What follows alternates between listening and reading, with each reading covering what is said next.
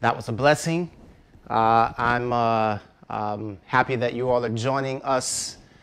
Today we are going to be getting into the Word of God at this time. And as I stated earlier, I'm really excited about this message. I think God has something very important that He wants to share with His people.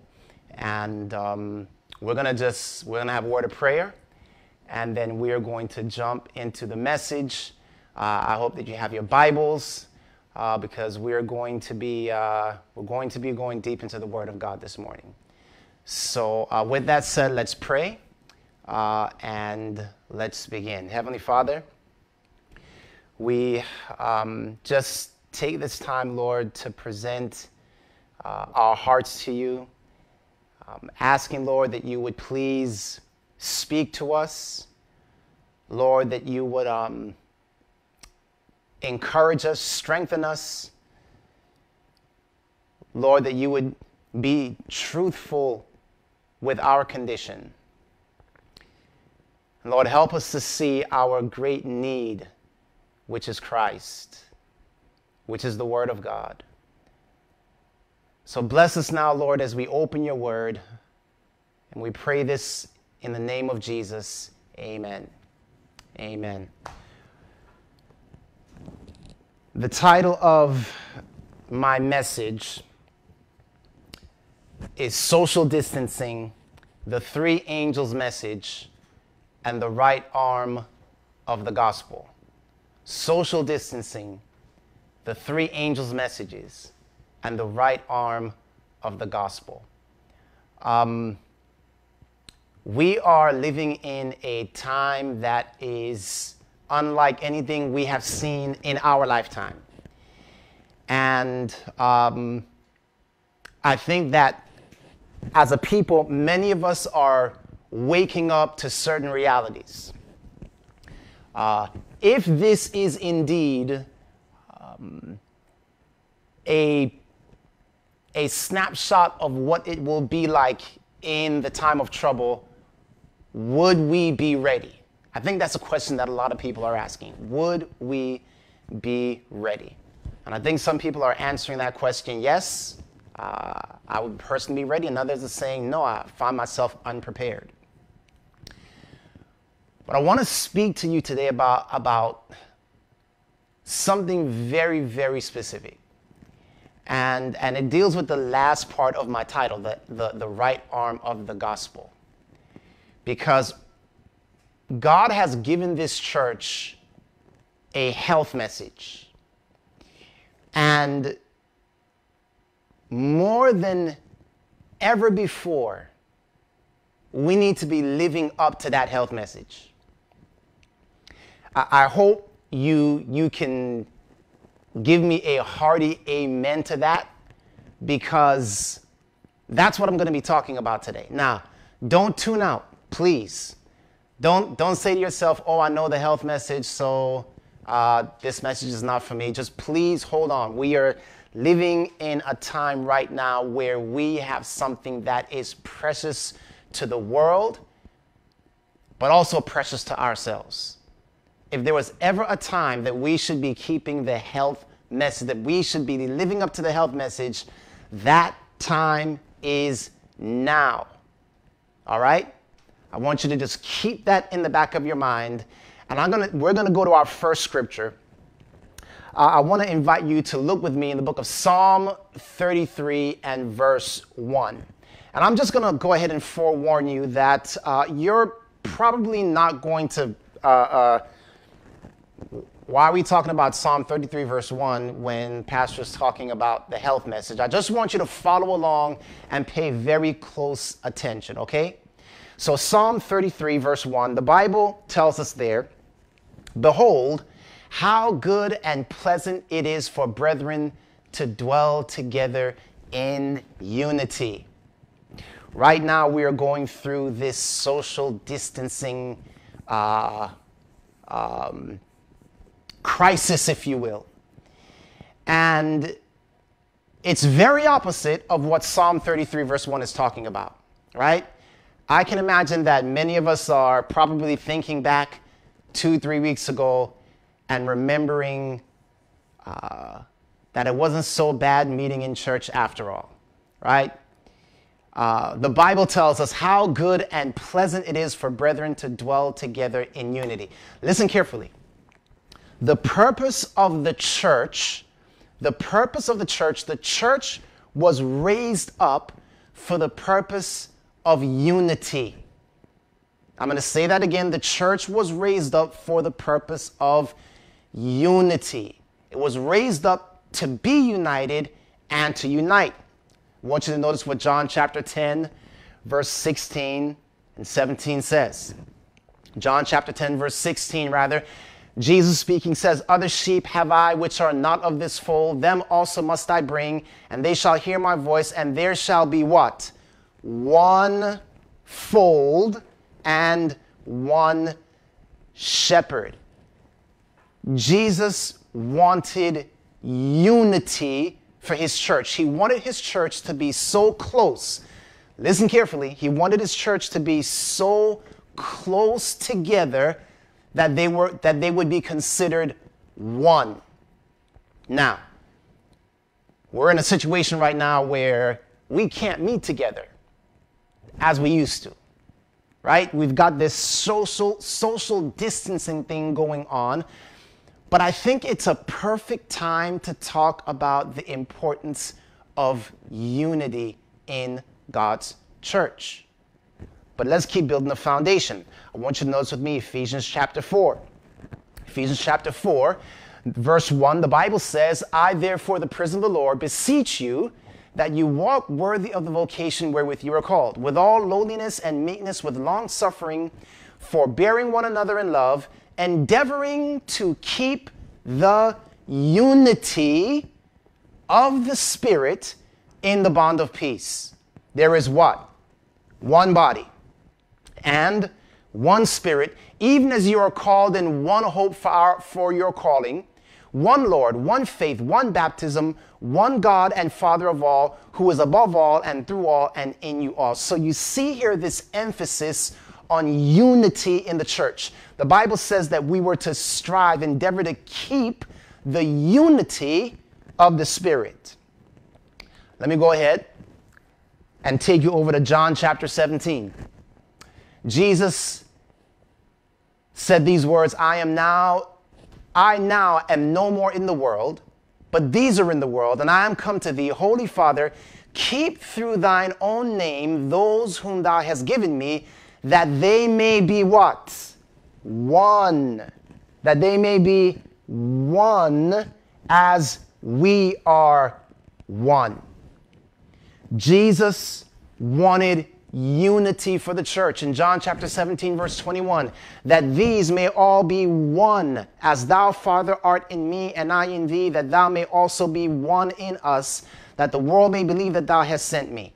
And the glory which thou gavest me, I have given to them, that they may be what? One, even as we are one. I in them and thou in me, that they may be made perfect in one. Listen carefully, that the world may know that thou hast sent me and hast loved them as thou hast loved them. So we're just building a foundation here and seeing how important oneness, unity, a closeness in the church of God. Closeness, right? So close that we will be considered one. That's crazy, right? In this time of social distancing, I want you to notice what I'm talking about. God desires a unity for his church that basically makes them so close that they are one. Notice Romans chapter 12, verse 4. For as we have many members in one body, and all members have not the same office, so we, being many, are one body in Christ, and everyone members of one another. So now, what we're seeing here is that the members of the church actually make up the body of Christ. All right, so please follow what I'm saying here, because this this is very important, extremely important. God desires unity in his church, unity among the members, a unity that is so powerful, so close that they would be considered one. Now, that one unity may be summarized as the body of Christ. The body of Christ. Okay? God desires for his body to be one. So now I just want you to imagine the church as the body of Christ, right? Head, arms, torso, legs, feet. The church, the members of the church are to be so closely united that they form one body, which is the body of Christ. What is the purpose of the body? So that's my question for you. What is the purpose of the body? Especially in these last days. Let me share with you Revelation chapter 14, a verse that you should all be familiar with. The Bible says, Revelation 14 verse 6, and I saw another angel fly in the midst of heaven, having the everlasting gospel to preach unto them that dwell on the earth, and to every nation, kindred, tongue, and people, saying with a loud voice, fear God and give glory to him, for the hour of his judgment is come, and worship him that made heaven, the earth, the sea, and the fountains of water. So the purpose of the unity, the purpose of the oneness of the body is to take the gospel into all the world. If you're following so far, just a thumbs up, a heart, an amen, something. Okay? The purpose of the body of Christ is to take the gospel into all the world. Now, what is the purpose of the gospel? By the way, the power of the body of Christ is in its unity, because unity signifies love.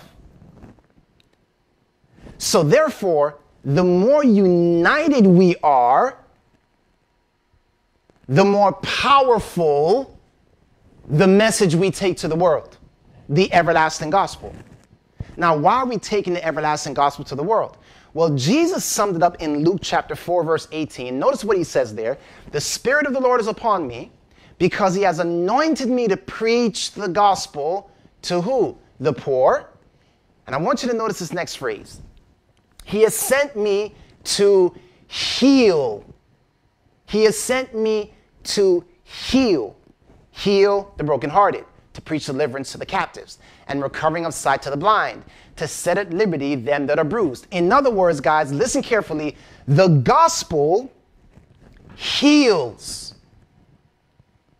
I want you to catch that. The gospel is designed to heal us from the wounds of sin. We have a message to take to the world. That message is taken to the world through the body of Christ, whose power is through its unity. And the message we have is a healing message.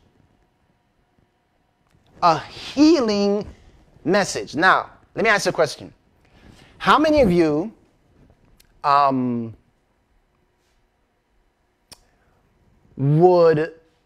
I can't even ask a question yet because I'm just going to give it away. Let me just say it this way. The power of the message of God's people depends upon the unity of God's people. The social closeness. Not the social closeness of God's people determines the power whereby we take the gospel into the whole world. Now remember, we're taking the gospel into the world because that gospel is a healing message. And in fact, one of our favorite verses about God's end time movement is found in Isaiah 58, verse 12. And here's what it says. And they that shall be of thee shall build the old waste places. Thou shalt raise up the foundations of many generations, and thou shalt be called the repairer of the breach, the restorer of paths to dwell in. That's what the gospel is all about. It's about repairing the breach. It's about bringing wholeness. It's about bringing healing to sin-sick souls. we are called to be repairers of the breach. We love this verse, Isaiah 58, verse 12. How many of you love this verse? Raise your hand in your homes. I know we can't see you, but just amen. I love that verse. But there's something that happens before that verse. You see, Isaiah 58 is not a very flattering chapter for us. I want you to notice this. Check this out. In Isaiah 58, verse 8, look at what the Bible says, okay? I hope you're sitting down. I hope you're about to catch what I'm about to tell you. Because in Isaiah 58, the Bible says here, in the same promise for God's end time people, you know, the repairers of the breach, it says, then shall thy light break forth. Now pause for a second. Then. Well, whatever that then is, it means something is going to happen that then shall our light break forth as the morning, and thine health shall spring forth speedily, and thy righteousness shall go before thee, and the glory of the Lord shall be thy reward. Reward. Now, I have a question for you. If your health has to spring forth, what does that indicate? Remember, we're talking about God's end time people, the repairers of the breach, right? Those who are going to take the message to the whole world at the end of time. They're going to be called repairers of the breach. But just a few verses up, we read that at some point, this group of people, their light will spring forth and their health shall spring forth speedily. What does that mean? If I am healthy, then there's no need for my health to spring forth speedily. I hope you catch what I just said. The only reason I would want my health to spring forth speedily is if I'm sick. What is God trying to say to us? Listen carefully. The people of Isaiah 58, the repairers of the breach who are supposed to go forth with this end time message, repairing the breach, restoring the paths of dwelling, God says that at some point, this body, the health of this body is going to spring forth, meaning the body prior to this time was experiencing sickness. Oh, wait a minute. Sick? Us? The body? No. We're the remnant. What are you talking about sick? Well, God said it right here. God says that at some point, the church's health will spring forth speedily, indicating that before this point, the church is unhealthy. And I'm asking you today, are you beginning to understand what I'm saying? Because what the Bible is telling us is this, listen carefully. If we are supposed to be going forward to the world with a message of healing, how can we have any effectiveness in preaching that message if the body itself is sick? How can we go forward with a message of healing if the church itself is sick? Our health needs to spring forth speedily before we become repairers of the breach. Are you catching what I'm saying? So I know what you're asking right now. Wait a minute.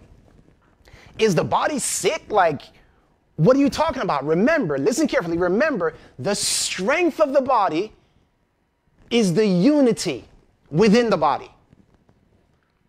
A unified body is a strong and healthy body. Oh boy.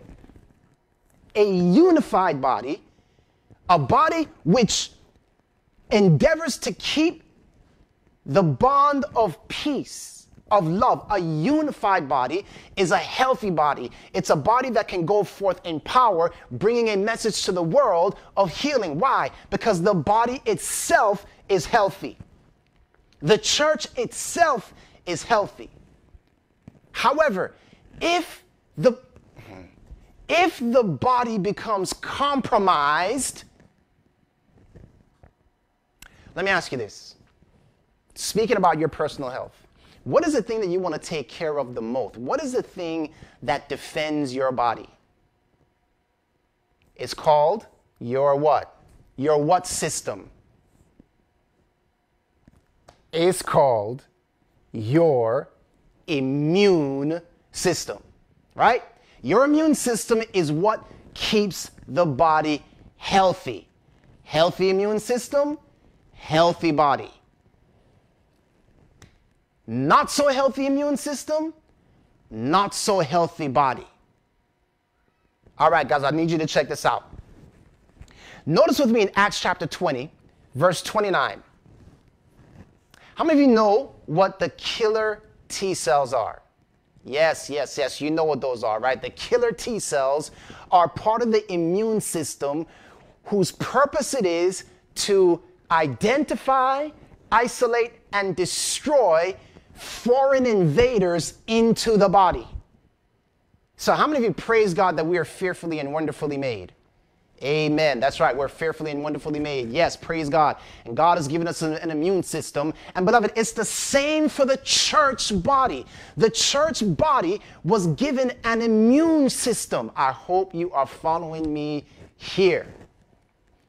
The church body, in order to remain healthy, had to be given an immune system. And I want you to check it out. The immune system was designed to watch for invaders into the body that could cause pathogens and cause foreign things to come into the body that would cause the body to be sick.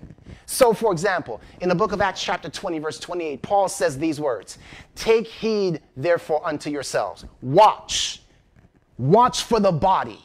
"Take heed, therefore, unto yourself and to all the flock over the which the Holy Ghost has made you overseers, to feed the church of God, which he has purchased with his own blood. For I know this, that after my departing shall grievous wolves enter in among you, not sparing the flock.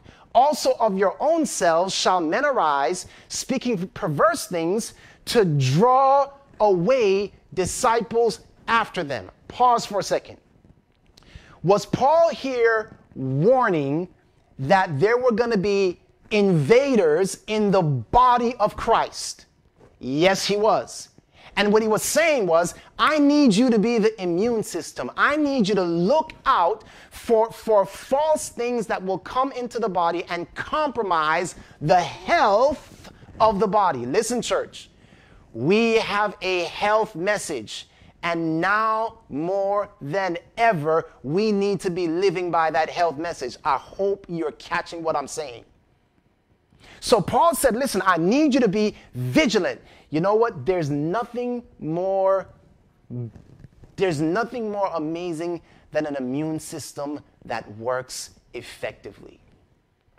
Paul said, I need you to look out for the body because Satan is going to try to make the body sick. And if the body becomes sick, it's going to be ineffective in doing what the body has been called to do, which is to go out into the world and preach the everlasting gospel to all the world, a gospel of healing.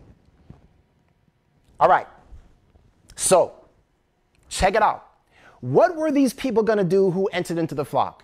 They would seek to draw away, or let me put it this way. They would seek to draw away people from Christ. Or, let me rephrase it this way.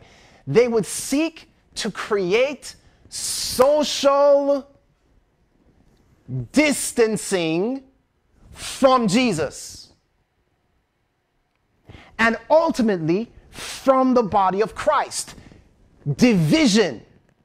If the strength of the body is unity, if the strength of the body is unity, the strength of the body of Christ, then Satan understands that the way to weaken the body of Christ,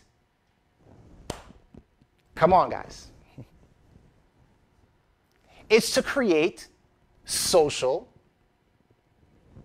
or spiritual distancing from Jesus Christ. Because once we begin to distance ourselves from Jesus Christ, we also begin to distance ourselves from one another. All right, I hope you're catching this, guys. Check this out. Once again, 2 Timothy chapter 4, verse 1, I charge thee before God and the Lord Jesus Christ, who shall judge the quick and the dead at his appearing in his kingdom. Preach the word. Be instant in season and out of season. Reprove, rebuke, exhort with all long suffering and doctrine. Why? For the time will come that they will not endure sound doctrine, but after their own lust shall they heap to themselves teachers having itching ears. You get the idea. Paul is saying, listen, I need you to be the immune system for the body. I need you, everybody who is a part of the body of Christ should be looking out for the health and the well-being of the body of Christ. Beloved, we have a health message, and now more than ever, we ought to be living up to that health message. So you're saying, Pastor, what are you trying to say here? Well, listen carefully what I'm trying to say, because did you know that the immune system can actually malfunction? Yes. The immune system can actually malfunction. What do you mean? It can either become hypervigilant or it can become dormant. Listen. When the immune system becomes overactive, it attacks the body. It is unable to differentiate between foreign invaders and the body itself. Listen carefully, guys.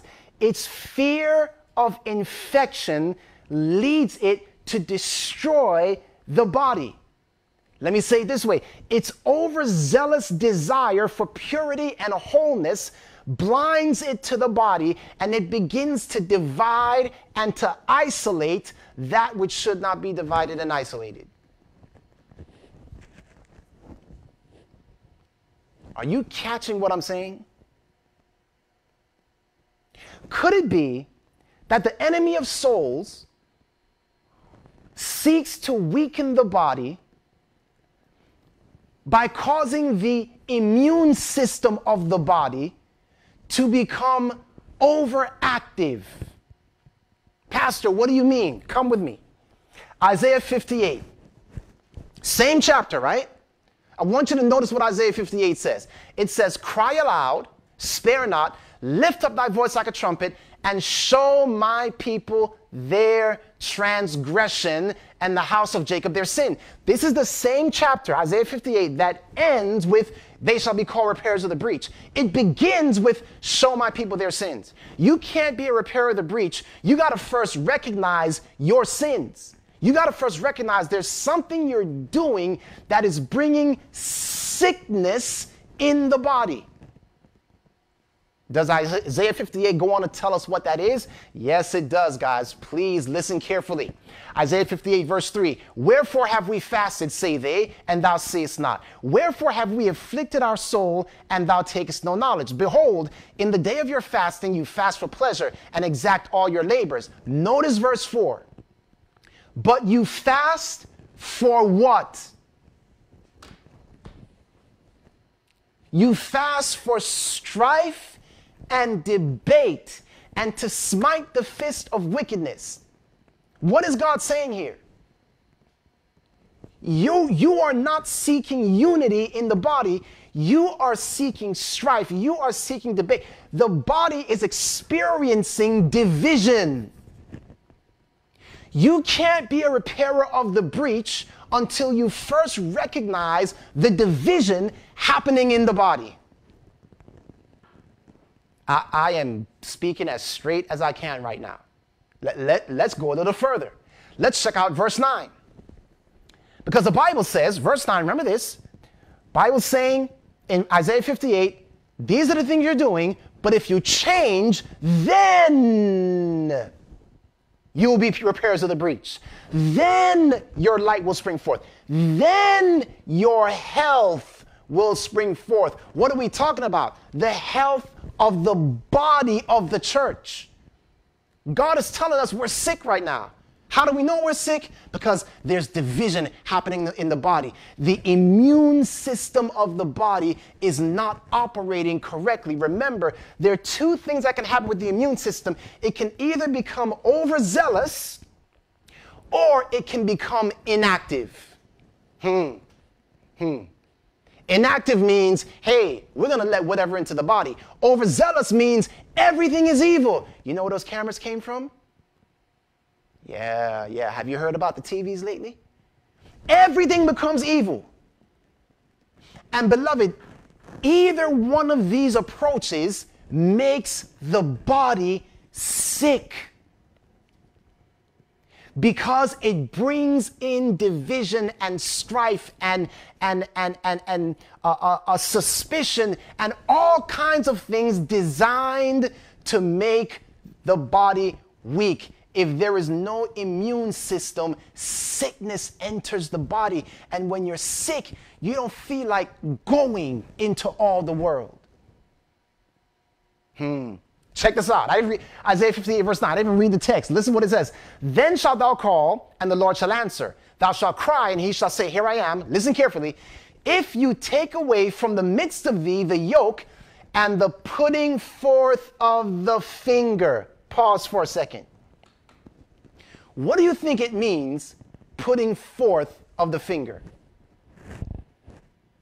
What's God saying here? You guys need to stop putting forth the finger. What do you think that means? I'm sure you're getting this right now. What does putting forth the finger mean? You're pointing. Look at what so-and-so is doing. Look at what that one. You become an accuser of the. That's what putting forth of the finger means. It means accusing the brethren. You get to the place where in the church of God, people are so busy accusing one another in the name of the immune system that the body begins to become sick and cannot accomplish its mission. After all, how can we go out there and tell the world about a message of healing when the body itself is sick?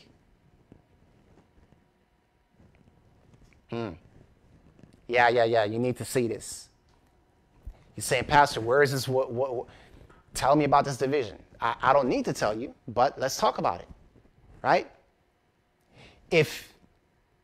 Think about how much division is happening in our church right now over doctrinal issues. Come on, man.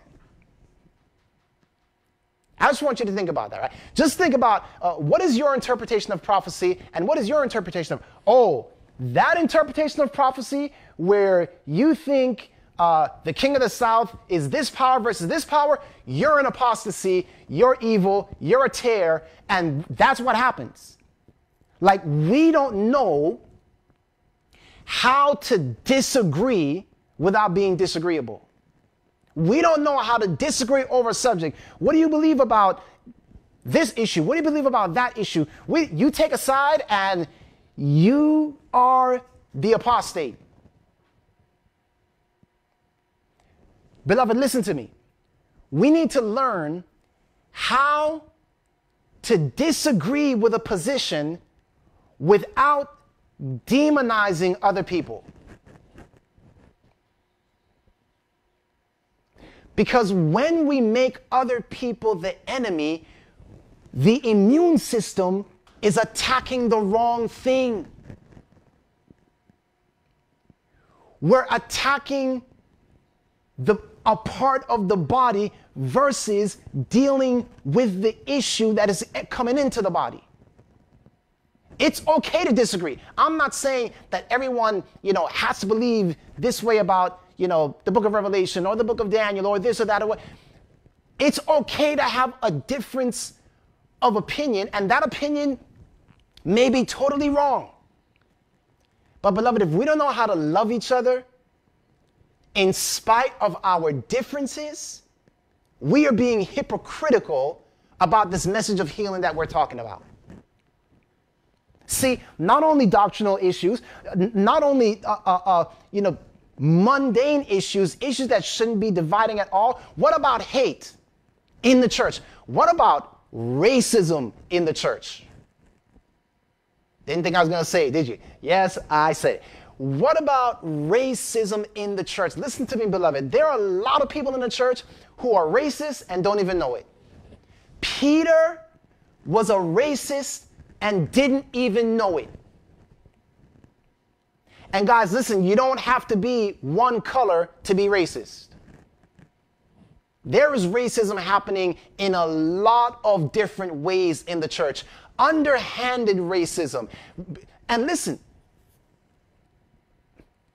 that's why the Bible says, search your heart. Lord, search my heart and show me what's in my heart. Because sometimes you don't even know what's in your heart.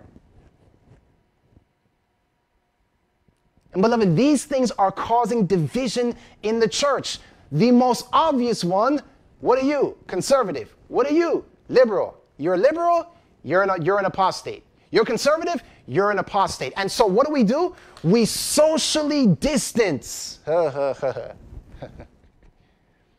Beloved, Satan has had us socially distancing before it became a thing to practice social distancing. We've been social distancing. What do you believe? All right. We're not going to invite you to our church to speak. Ministries that are supposed to be reflecting the unity of Christ and underhandedly, no, we're not inviting that person. No, we're not inviting that person. You guys, really? Really? If the leaders of the church can't demonstrate true love and brotherly, sisterly courtesy, how are the members of the church going to follow? How are they going to rise any higher? If ministries are vying for, who's better, and yeah, we're not inviting them. And guys, I'm going to tell you, this is happening in ministries. This is happening in ministries all over. It's hypocritical. I'm not saying, I'm not saying you have to agree with it. I'm simply saying that if we don't know how to love one another, if we don't know how to guard one another's reputations, even if we believe, listen, I have dear friends who have gone off into some things, and you know what? I'm a public figure. I could have easily gone on Facebook and been like, yep, boom, boom, boom, boom, boom. And no. You want to know why? Because those are my friends. And if I'm going to correct them, I'm going to correct them privately. I'm going to talk to them privately, because I wouldn't do that if it was my brother, if it was my mother or father. If they were doing it, I wouldn't be going and, blasting them. And guess what? In these days, we have no qualms about getting on Facebook, getting on social media, and airing just how sick the body of Christ is. The church. You understand what I mean when I say the body of Christ. Peter. Social distancing. Yeah, you remember Galatians 2:11? Paul says, but when Peter was come to Antioch, I withstood him to his face because he was to be blamed. For before that certain came from James, he did eat with Gentiles. But when they were come, he withdrew and separated himself, fearing them which were of the circumcision. You know how it is. You don't want to hang out with certain people because you're afraid what other people might say. Even though you might like that person, you just don't want to be seen around them or connect with them or have your ministry connect with them, because what might your followers or your supporters of your ministry say if? We have produced an atmosphere, an environment of social distancing that is sickening the body of Christ, and we need to stop it. Now, don't get me wrong, guys. I'm not talking about the social distancing that we have to do now on a physical level. I'm talking about social distancing on a spiritual level. We are separating, and remember, the power of the body of Christ is in its unity, but if we continue this social distancing, between black Adventism and white Adventism and conservative and liberal, and or you a Republican or you a Democrat, and how could you? And all this stuff going on, what ends up happening, beloved, is that we become so sick that we cannot accomplish our mission.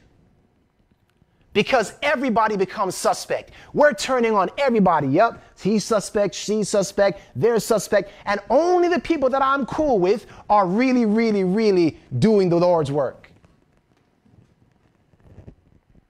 You see where this is going. So,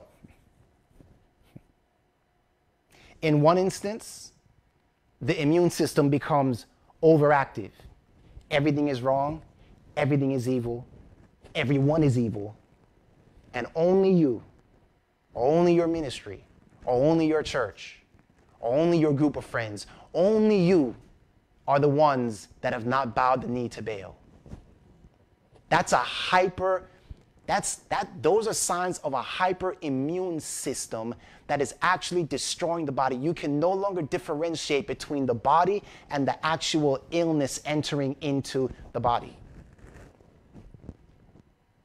On the other hand, you have the failure of the immune system, which says, hey, whatever goes. So it doesn't matter. We can't get sick. Body of Christ is cool. So whatever goes, goes. Beloved, neither of those is healthy. When the body is sick, the gospel cannot go forth with power. How can it? How can we call others to unity when we're not experiencing unity in the church ourselves? How can we bring a message of healing when we are still sick?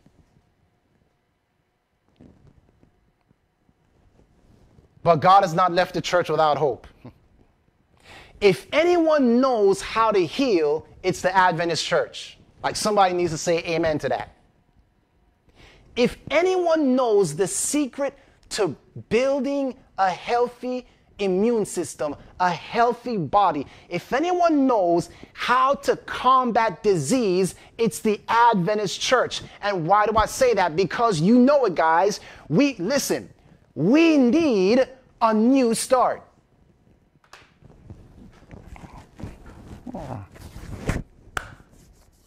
We got a health message, don't we?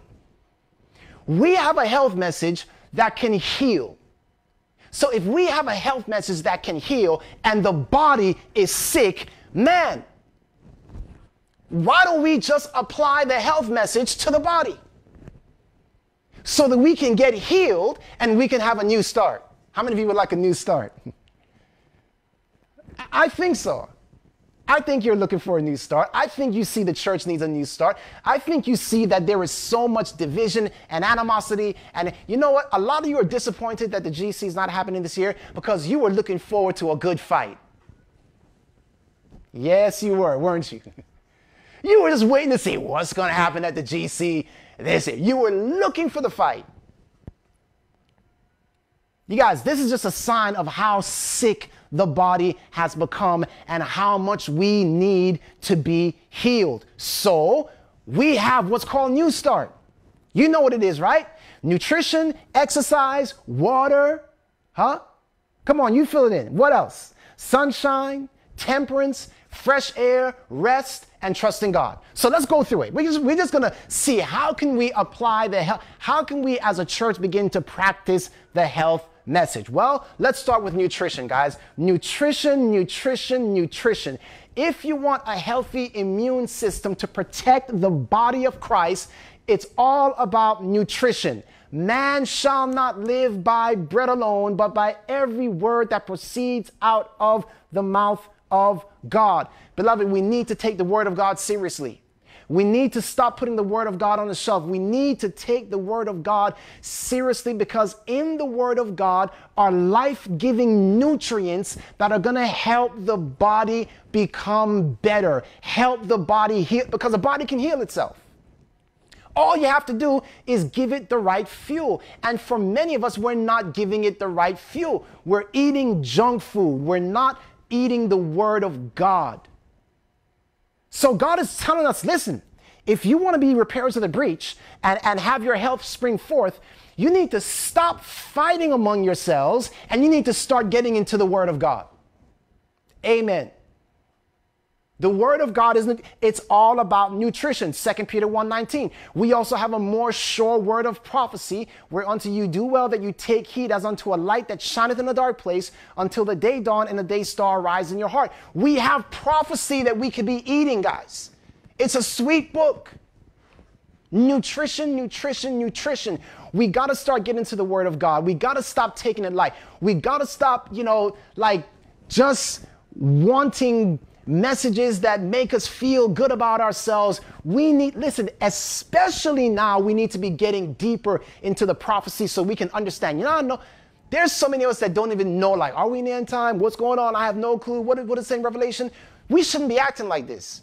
Of all the people on the planet, we should be the ones that are like, look, here's where we are in the book of Revelation. Here's what's coming. But the fact that so many of us are asking the question, is this the abomination of desolation standing in the it reveals why we are sick. Nutrition, nutrition, nutrition, guys. 2 Timothy 2:15, study to show thyself approved unto God, a workman that needeth not be ashamed, rightly dividing the word of truth. And beloved, listen to me. Nutrition. Yes, nutrition. Eat the word. But you know what? We are very close to the end, guys. And I would say that there's only so much you could eat at one time. So I'm going to suggest juicing the word. Yes, we need to juice the word. When you're really sick and you really need that dose, juice the word. Yes. Take in more than you normally would. Because it's going to bring healing. It's going to give you strength and power. Okay, so that's nutrition. What about the next one? E for exercise. Exercise. Guys, we need to start exercising. 2 Timothy or 1 Timothy 4:7 says, refuse profane and old wise fables and exercise thyself rather unto godliness. Guys, we need to start exercising. Exercising godliness instead of pointing fingers and instead of looking at everyone as the enemy and instead of doing the stuff that's bringing about sickness and disease. Let's start learning how to exercise godliness. Not just talk about it, but actually exercise it. Look at what God says in Jeremiah 9:24. But let him that glorieth, glory in this, that he understandeth and knoweth me, that I am the Lord, which exercises loving kindness. Guys, let's start exercising loving kindness. Right? Exercising loving kindness to those who may not be so kind back to us. Let's start exercising loving kindness and righteous judgment, not selfish judgment. And righteousness in the earth, because that's what God exercises. Let's get up and start move in godliness, right? How about Hebrews 12:1? Hebrews 12:1 talks about weightlifting. Yeah, weightlifting. Weightlifting is a good exercise. So it says here, wherefore, seeing we are also compassed about with so great a cloud of witnesses, let us lay aside every weight. Ooh, come on, somebody. Let's lay aside that weight. Let's learn how to move weight, the weight that so easily besets us. Let's learn how to run a little bit. Let's go running. Let's go jog every day. Run that race. Lift that weight. God is calling us to get on a weight loss program. Yeah, you need to lose some weight. Yes, I said it. You need to lose some weight. Why? Because many of us are carrying around the weight of unforgiveness, the weight of bitterness, the weight of jealousy, the weight of suspicion. That's what we're doing. So we're so heavy that we can't exercise. We can't run the race because we're busy looking at everybody else. Guys, listen to me. Like, I've experienced this, okay? So I have been here.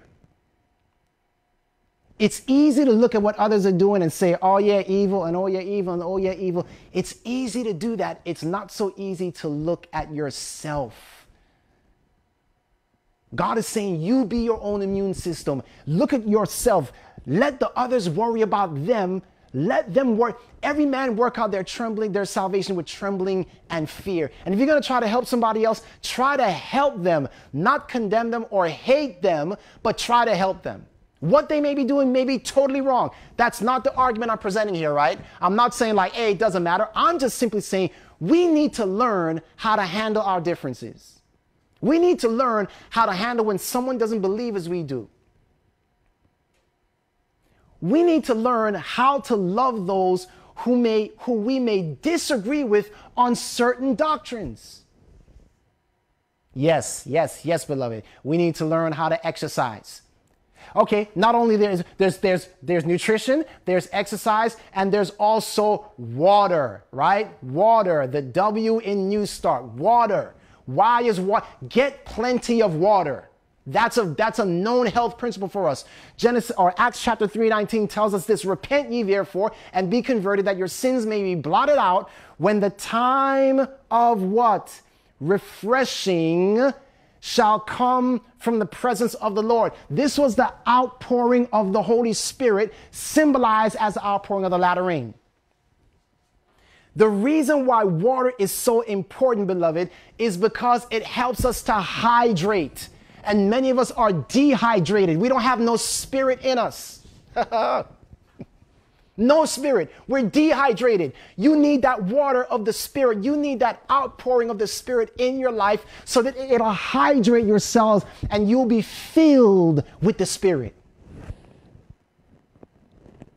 Galatians 5:16 says this: this I say then, walk in the Spirit, walk in the water you have taken in, and you shall not fulfill the lust of the flesh. It goes on to say, the fruit of the Spirit is love, joy, peace, long-suffering, gentleness, goodness, faith, meekness, temperance. Beloved, in order for fruit to grow, there has to be water. You got to water the fruit. Hydrate. Drink that water, and the fruit of the Spirit will be the result. And then you can exercise that fruit of the Spirit on people that you disagree with, so that we won't have division in the body that causes it to be weak. Not only is water used for the purpose of hydrating, we got a whole bunch of dehydrated Christians because they are not saturated with the Holy Spirit. They're not hydrated with the Spirit. But listen, water is also used to purify. Now, we ought to know this, right? If the church wants to be healthy, if you want to avoid viruses getting into the body, wash your hands. I'm just getting excited. Wash your hands.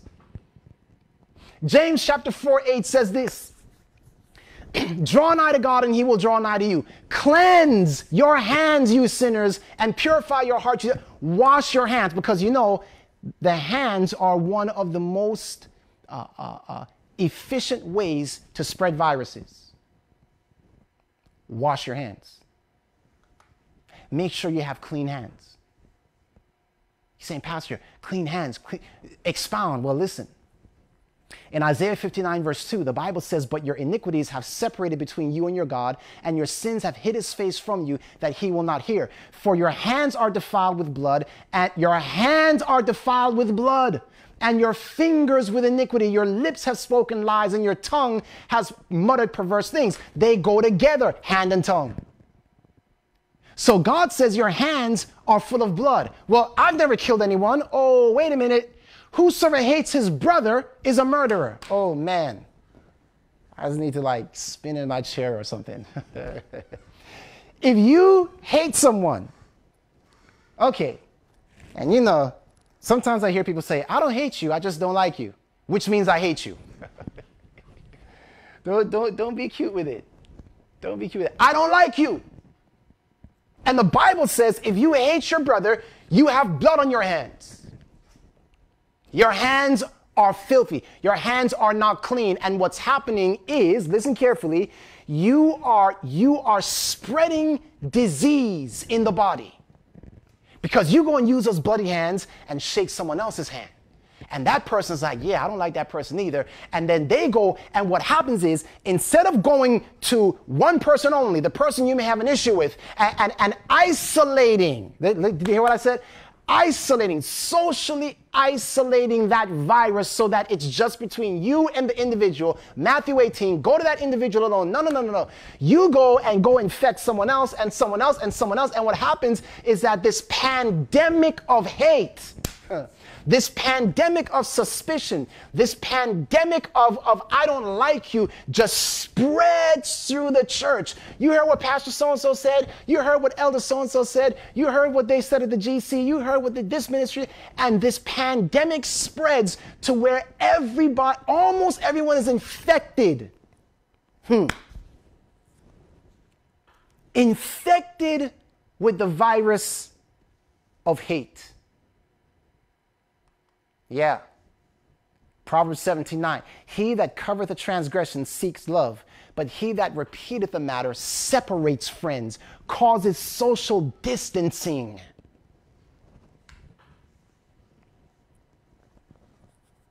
This is how people spread. This is how viruses of hate and jealousy spread. When you carry that virus of hate and you don't wash your hands and wash them frequently. Wash your hands, guys. That's water. Wash your hands. Okay. Sunshine. We know that the health message tells us we need to get plenty of sunshine. We need to just bask in the sun. Are you catching what I'm saying? We need to bask in the sun. Yeah, Malachi 4:2 tells us that. But unto you that fear my name shall the Son of Righteousness arise with healing in his wings, and he shall go forth, and you shall go forth and grow up as calves in the stall. You need to get out, man. Get some sun. Don't be a pale Christian. Get some sun. Because when you get sun, listen what the Bible says about the sun. You have heard that it's been said, thou shalt love thy neighbor and hate thine enemy. But I say unto you, love your enemies. Bless them that curse you, do good to them that hate you, pray for them which despitefully use you and persecute you, that you may be the children of your Father which is in heaven, for he makes his sun to rise on the evil and on the good, and sendeth rain on the just. And get some sun. Because when you get some sun, you can give others sun.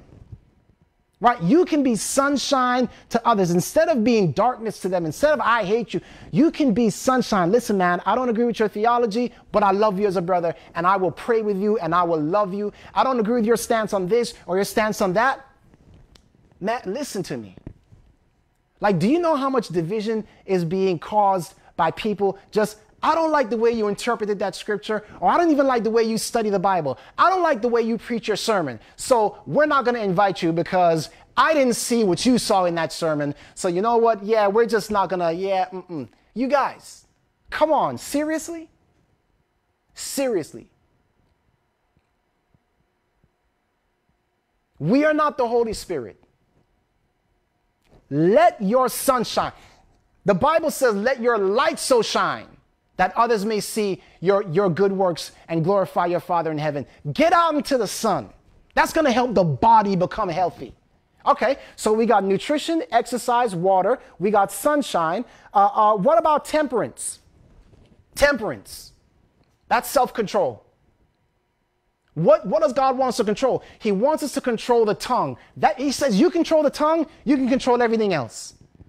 James 1:26, if a man among you seem to be religious and bridleth not his tongue, but deceives his own heart, that man's religion is vain. So just as in the literal issue of temperance, we're trying to control what we eat and not eat so much, not overeat. In the spiritual context, we need temperance. Control your tongue. Stop gossiping. Stop talking about people. Stop repeating. Stop spreading. Stop those things. Control your tongue, because what's happening is when you control your tongue, the virus can't spread in the body. But no. What we do is we go out into the gossip stores. Hey, yo, guess what? And we just poison people against people. That's all we're doing. And the virus just spreads and spreads and spreads. You control the tongue, and the virus, at least you do your part in helping to kill the virus of sin. All right, so we got temperance. What's next? We got air. Fresh air. We have to get lots of air, guys. We need fresh wind, fresh air. John 3:8, the Bible says, the wind bloweth where it listeth, and thou hearest the sound thereof, but cannot tell whence it cometh and whither it goes. So is everyone that is born of the Spirit. Beloved, we need the fresh air of the Holy Spirit. We are told that prayer is the breath of the soul. I think my Instagram feed just died, so if you're on Instagram, I apologize. Maybe we'll see if we can get it started up again. Listen, prayer is the breath of the soul. If we don't know how to pray together, don't expect to be healed together. The way you can tell the church is sick is just look at our prayer meetings. Just look at our prayer meetings. The lungs of the church they are filled with sickly fluid. So we don't even pray together. We just, hey, pray, no. Why not? Because I don't like that person. Or just because I'm just too busy to pray.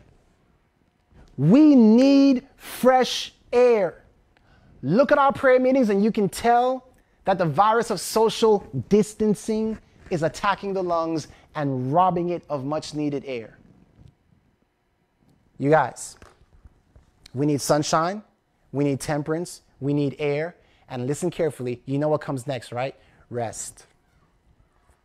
We need rest. Get some rest, guys.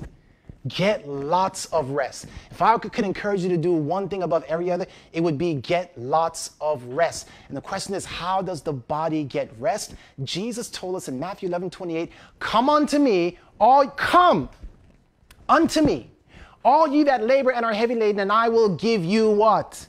Rest. Yes, take my yoke upon you and learn of me, for I am meek and lowly, and you shall find rest for your souls. Do you know that the body heals itself when it's getting rest?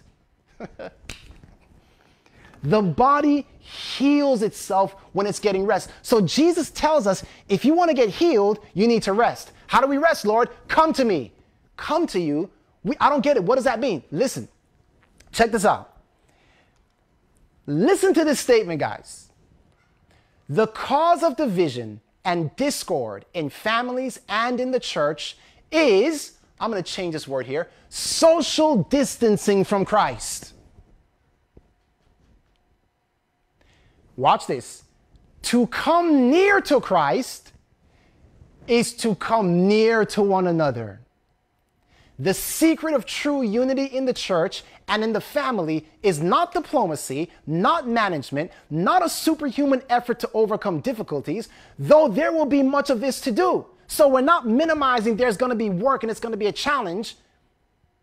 But the true answer is union with Christ. And now check out this example that is used.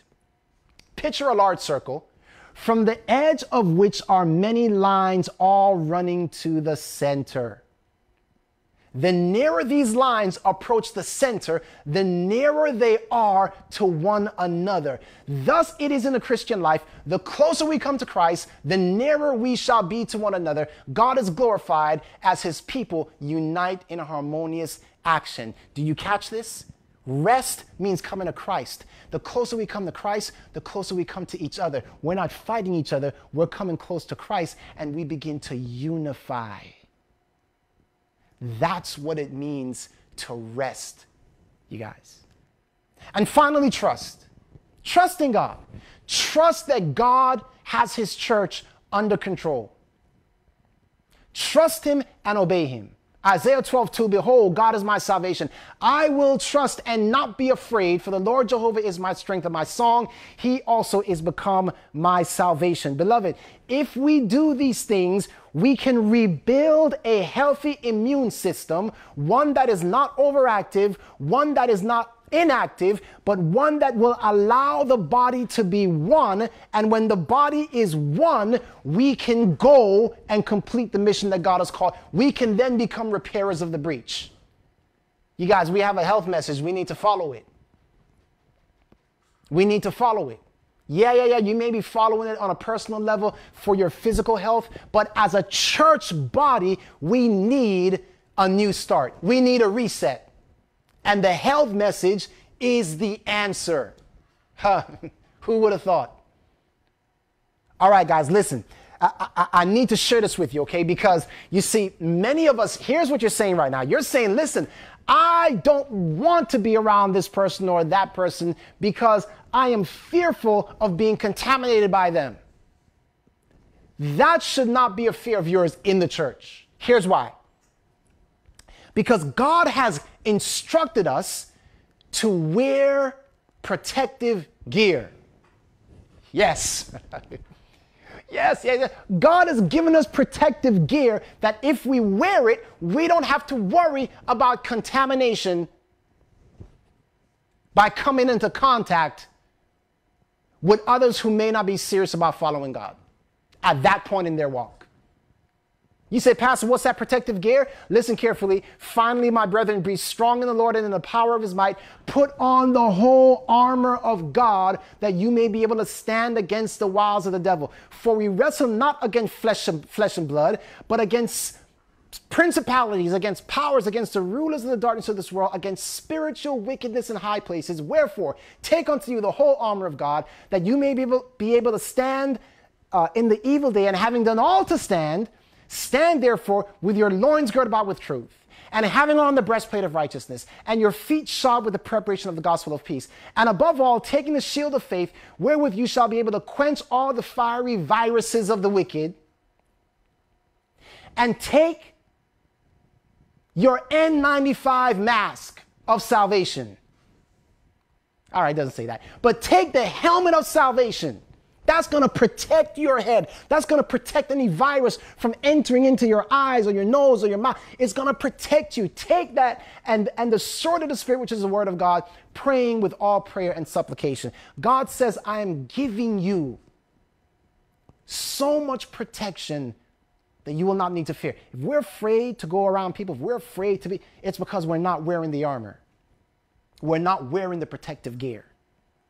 Now, I'm about to wrap this up, but listen, what I'm about to share is the most important thing that I've shared thus far in this message, and I need you to listen closely.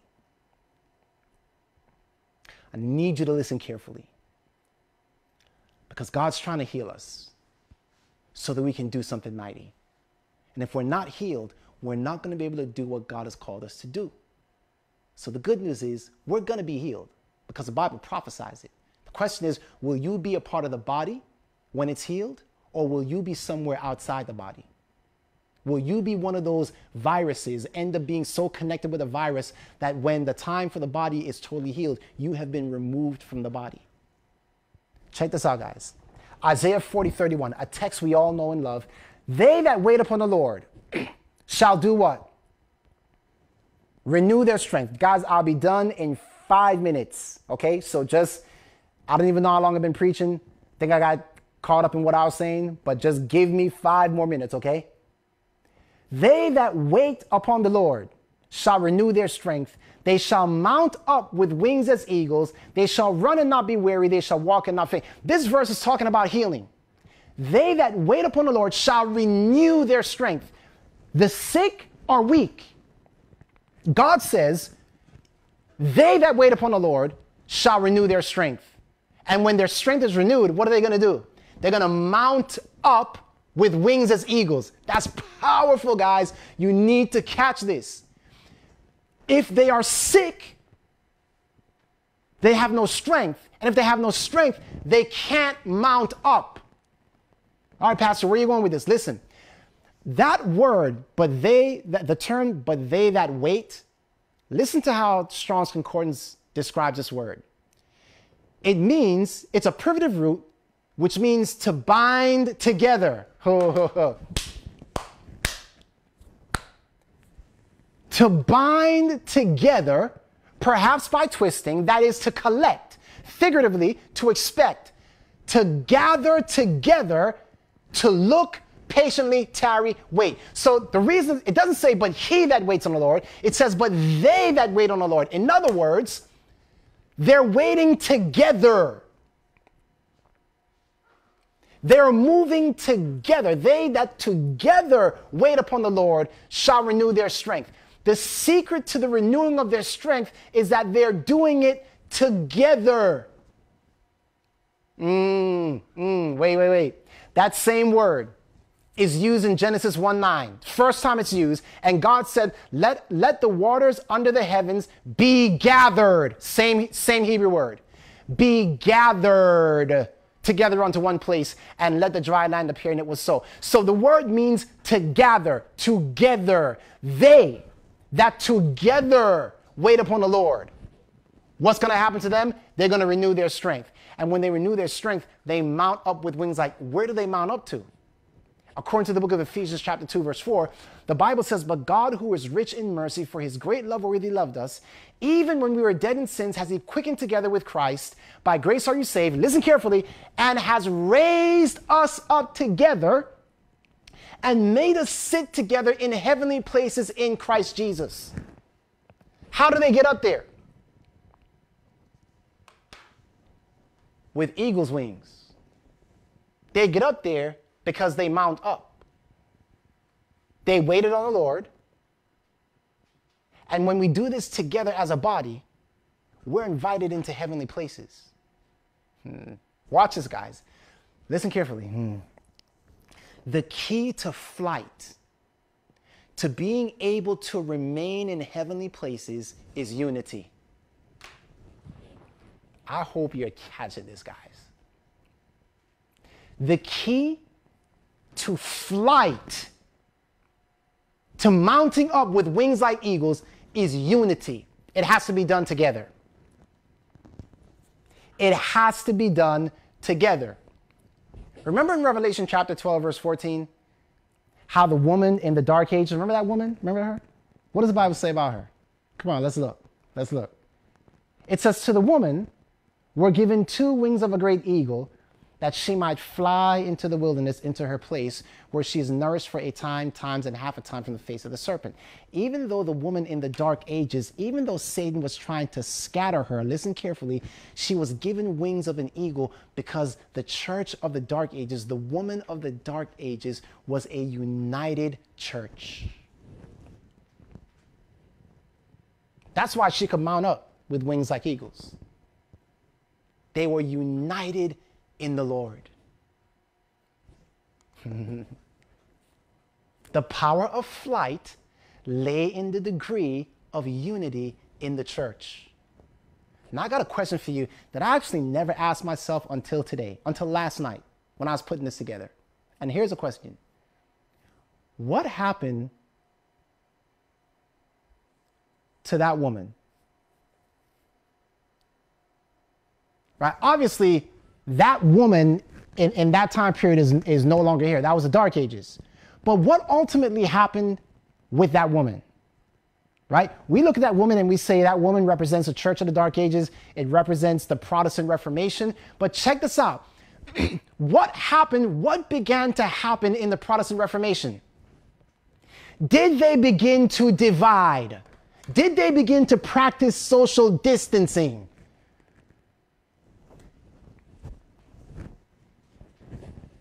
Just gonna wait. You see, once Satan could get into the church and start to divide them, oh yeah, we believe this, oh yeah, you believe that, oh, you believe that, you believe, and once these divisions started happening, that became the basis for the multiplication, listen carefully, the multiplication of all these churches, which are now known as Mystery Babylon, because they never completed a reformation. Why? Because division began to rise inside these very movements. Pastor, where are you going with this? You guys need to see this. In Isaiah 58, verse 14, the Bible says, listen carefully, that same chapter we began with, Isaiah 58, right? Listen, then shalt thou delight thyself in the Lord. When you are healed, when all these things happen, you do this the right way. When you stop fighting, when you stop dividing, then shall you delight yourself in the Lord. And watch this, guys. I will cause thee to ride upon the high places of the earth. What do you think he means when he says ride upon the high places of the earth? Well, let me just share with you. He uses the same word is used in Psalm 18:10. And he, that is God, rode upon a cherub and did fly. Yea, he did fly upon the wings of the wind. So what does it mean to ride upon the high places? It means to mount up with wings like eagles. So now he's telling us, when we are united, when we stop fighting, you're going to have power to mount up. To mount up where? To mount up into heaven. Why do we need to mount up into heaven? Listen, guys, to fly, you have to wait on the Lord. Meaning the church must be unified. Meaning the church must be healthy in order to fly. Why am I talking about flying? Why am I talking about the church? Listen, guys, in Revelation 14:6, the Bible says, I saw another angel fly.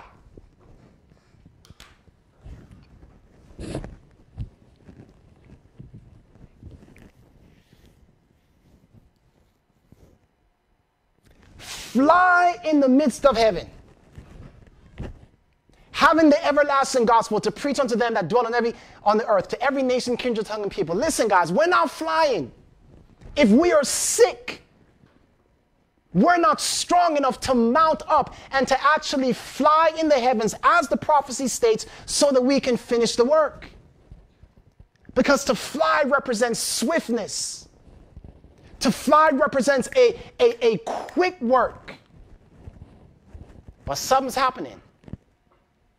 I can't say that we're flying. Have we yet mounted up? Are we riding up on the high places? Yeah, the gospel is going forth. But beloved, we could be doing this much faster if the church was actually healthy. We could actually mount up like eagles, mount up on eagles' wings and finish the gospel rapidly. But we're sick. And if we're sick, we can't really mount up and fly the way God wants us to fly. It's time to abide by the health message, guys. That's my appeal to you. You want to fly? Do you want to fly? The church in the Dark Ages had wings. We need wings too. Because that angel doesn't represent a real angel flying. It represents the people of God. They are the ones that are flying. The church of God, the body of Christ. They are the ones that are flying. So if we want to fly, we got to mount up with wings like eagles. But if we want to mount up with wings like, if we want to mount up on wings like eagles, we have to do it unitedly. And unity is the strength of the body of Christ. Division is the weakness of the body of Christ. So you can either be a part of the problem or you can be a part of the solution. We need to pray, Lord, help us to get rid of this division. Help us to get rid of this division. Help us to get rid of the racism in this church. Help us to get rid of the division. Help us to get rid of the sides. Help us to get rid of the teams. Help us to get rid of everything that separates us. And it's hard because I know you got people looking at you. And if you try to make that first step to be the one that says, hey, I'm going to reach my hand across and, others are going to look at you like, what? You did what? You hung out with who? Guys, let's abolish social distancing in the church. You get what I'm saying? Let's abolish this attitude of separation amongst ourselves. And if we do that right, the gospel will go around the world rapidly and the end will come. If that's your desire, I'm just going to ask you to say amen, to lift your hands, to do whatever you need to do to say, Lord, that's me. That's me. Help me, Lord, no longer to be a part of, help me not to spread these viruses going around in the church. Help me to just nope, not spreading it. I'll wash my hands. I'll abide by the health message. I will do everything I need to do to cause the virus of separation and jealousy and hatred and anger in the church to die. Because when it does, we can be about our Father's business. We can go back to work. We can go back to work. I want to go back to work. The church needs to get back to work. We do. We do. Let's do it, guys. Jackie, please lead us. I'll come back after you and pray. Brothers, let us come together, walking in the Spirit. There's much to be done. We welcome reaching out from our comforts, and they will know us by our love. Sisters, we were made for kindness. We can pierce the darkness as He shines on us. We welcome reaching with a song of healing, and they will know us by love.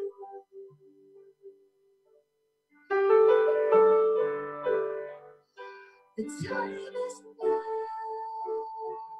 Come church, rise. Love with His heart. See with His eyes. Bind it around you. Let it never leave you. And they will know us by your love. The time is now. Come church, rise. Love with His hands. See with His eyes. Bind it around you. Let it never leave you. And they will know us by it around you. Let it never leave you. And they will know us by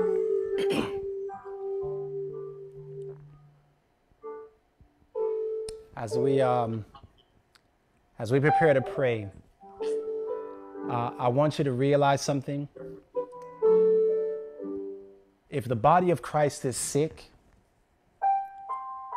the people that we try to go to, they see that sickness and they stay away from the body. Nobody wants to be around somebody that's sick.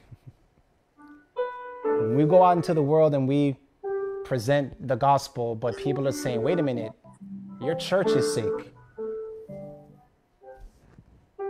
What's the message we're sending? Let's get healed. Let's learn to love one another. And then they will know us by our love. Heavenly Father, we thank you for speaking to us. Lord, we pray that you forgive us for ignoring the very message you gave us to give us good health. In ignoring that message, in ignoring nutrition, and in ignoring exercise and water and sunshine and temperance and air and rest and trusting God, and in ignoring these things, Lord, we have compromised the immune system and allowed sickness to enter the body, causing division. Now, Lord, we have prayed for forgiveness. We're now asking that as a body, you would help us to adopt the health message, that we may have a new start, that we may reset, bring healing to the body, Lord. Remove everything that is unlike you. And most of all, Lord, we pray that you would bring unity into the body of Christ. May that unity lead to our strength and lead to us mounting up into heavenly places that we may fly unimpeded around this world to spread the three angels' messages. Grant us our wings, Lord, that we may finish the work. Thank you, Lord, for being merciful to us. Fill us with your presence is our prayer in Jesus' name. Amen and amen.